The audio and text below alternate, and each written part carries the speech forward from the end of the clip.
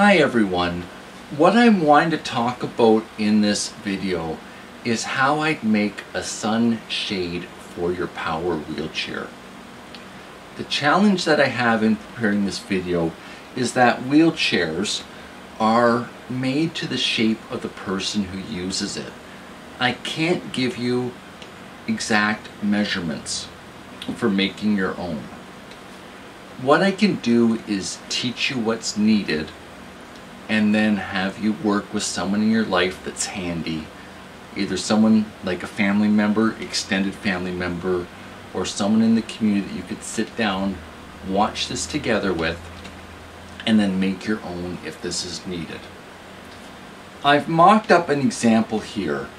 Now it doesn't perfectly fit my wheelchair, but if you'll stay with me, I'll explain what and how to make this make sense. So, start with a little bit of nomenclature.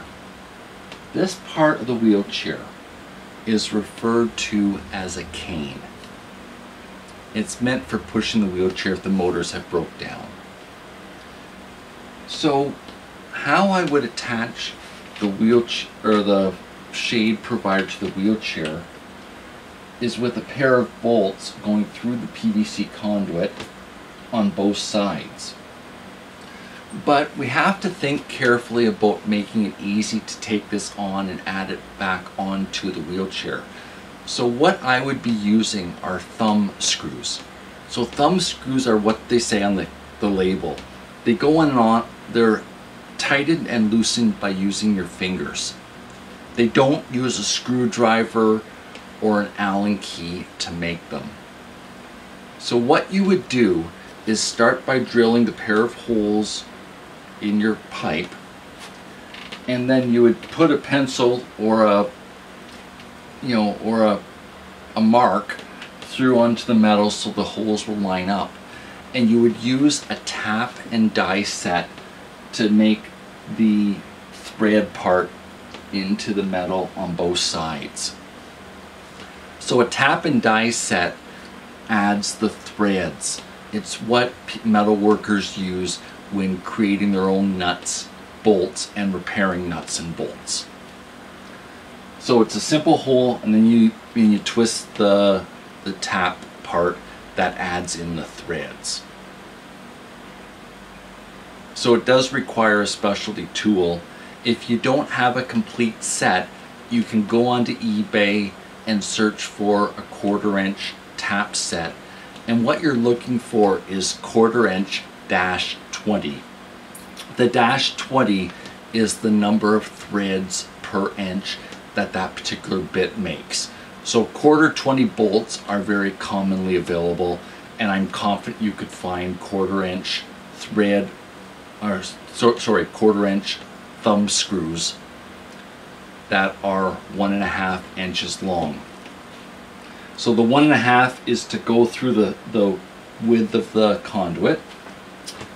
And then right here is, on my wheelchair, is the plate that holds the canes and the back support to the wheelchair. And we have to get past that thickness and get a little bit of the bolt sitting into the void of the canes. So I think 1.5 inches is the right size. Then what you're going to need to do it, you'll need to listen carefully to what I've got to say, and I'll put a paper diagram up after I point out to where the various parts go. What you're going to use are 6 elbows. So this is an elbow right here. It's the same as your elbow on the body. It's meant for a 90-degree corner in plumbing. And you'll need 20 feet, so 2 pieces of 1/2 inch conduit, and you'll need 2 T's. So the pair of T's are to come out here, go over and go back in on this side.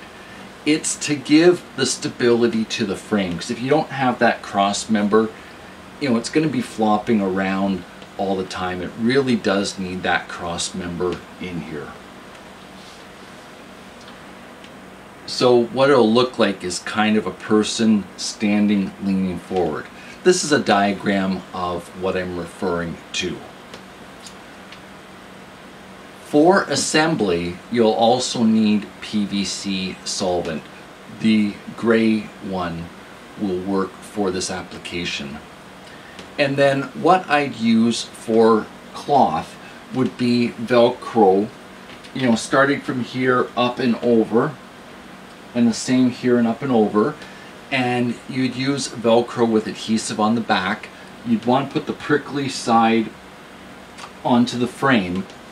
And then what you would do is measure and mark on fabric and then sew the fuzzy side of Velcro onto the cloth. Enough that there's a little bit of overhang, but you don't want to prevent yourself, you know, from doing shoulder checks while you're riding your wheelchair. So we're taking plumbing skills, sewing skills, and metalworking skills and meshing them together to make this. Now, all three in themselves are not tricky. It just takes a little bit of practice.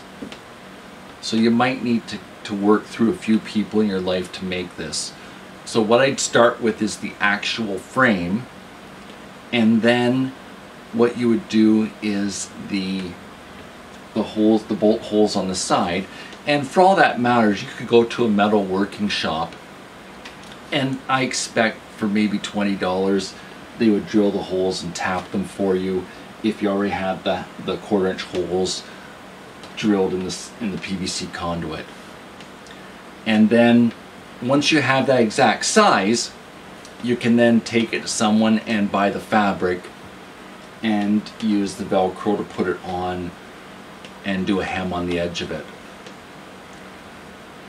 Why I say use Velcro is so this could be taken off for washing at some point or replaced if the cloth is damaged. The only thing you need to remember though as the wheelchair operator is that your shape, your body shape's changed because you add this to your wheelchair. That's the only little caveat. I hope this has made sense. This was a question I was asked. What I normally do is put a hat on when I'm outside, but if you're out and you want to have a more permanent solution or more broad coverage for whatever reason, this is the approach that I would take with this. I hope it's helpful in giving the theory of this. Let me know your feedback and see how this video went. Okay? Thanks for the time that you spent with me today. Bye for now.